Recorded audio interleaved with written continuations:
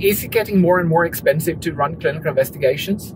Or is it the same as before? No, I wouldn't say that it gets more expensive. It could actually be the opposite, because with digital health and a lot of the new tools that allows you to work remotely and to optimize resources, human resources and activities, it should actually be getting, should be cheaper. Yeah. But on the other hand, nobody wants to lose their business model. So where you know that you can save money and introduce a new tool, you somehow tend to charge for it. So in the end, nobody will lose money in this ecosystem. Mm-hmm. So, but I wouldn't say it gets more expensive. Because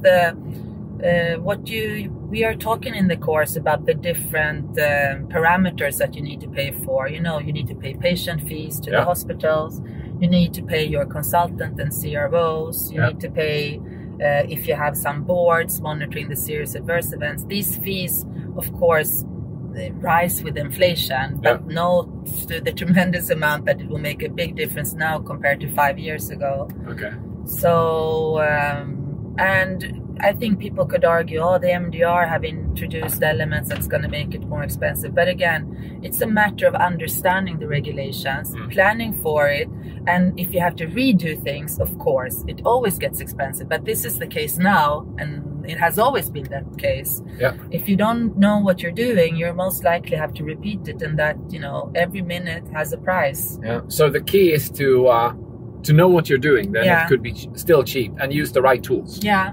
Oh, that's good. That's really a good advice. So I just have one or two more questions for you. One of them being, if you're new in the clinical investigation field, like you're a clinical research specialist or something like that, junior one, and you want to get into this area, what is the most important advice you can give to that person?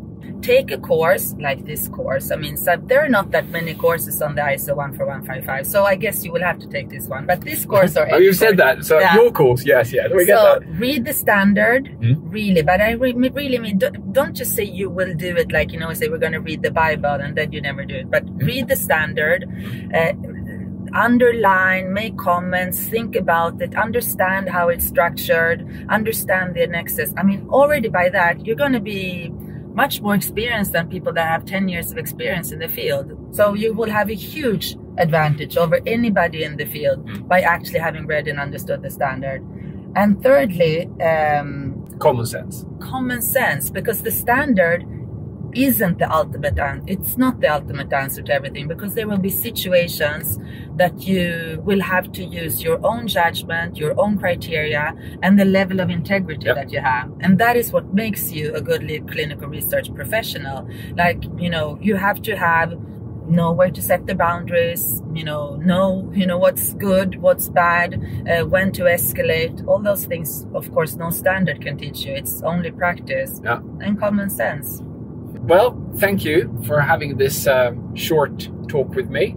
Next thing we're going to be doing is to go in the studio in the middle of nowhere in Sweden, record the course. So stay tuned. Yes, we are going to stay tuned, definitely.